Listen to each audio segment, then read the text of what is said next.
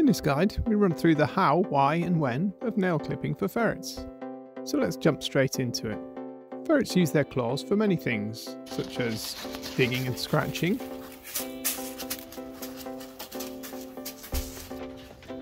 or grabbing and holding, but not for walking. In this clip, look how the ferret's nails sit naturally higher than the ground, both when stood still and when walking. You can see here that Bourneville's nails are borderline too long. Any longer and they'd push his toes up when walking. We therefore need to clip the ferret's nails to ensure that they are short enough so as to avoid uncomfortable walking position. To do this, we need the right tool for the job. Here's a selection of tools, which in theory could cut nails, but in practice, only the last one is recommended. Take the traditional human nail clippers, for example. Sure, they can cut ferret nails, but they're not a great idea for a number of reasons.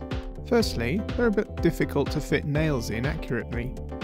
Secondly, they are designed for human nails, hence the wide, pressure-activated cutting.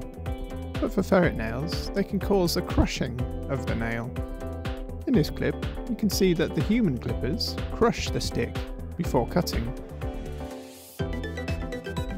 whereas the purpose-built pet clippers slice through with no crushing. Next, we consider standard scissors. Again, the scissors can be used to cut a nail, but it's a poor tool for the job. Firstly, they have a way too big cutting length, which risks cutting more than just the nail. Second, as shown here, the straight scissors can cause the nail to slide away, leading to an uncontrolled cut. The third option is a pet clipper, but is designed principally for dogs and larger cats. It works well on ferrets, but it's just a bit too big and chunky to work perfectly for them. Hence the final option being the best choice.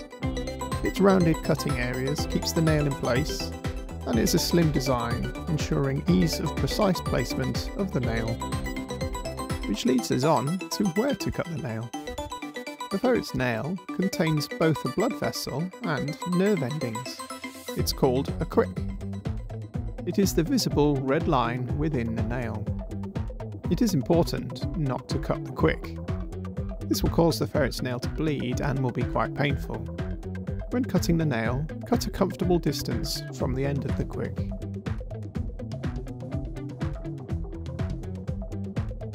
Depending on the ferret, you may have a relatively easy time of nail clipping. Binky here is being quite patient, as have all the models in the prior clips.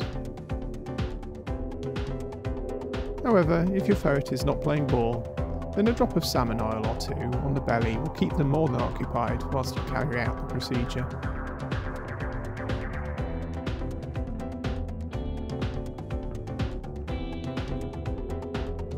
Thanks for watching. If you did like the video, please like and subscribe, and try out some of our other videos.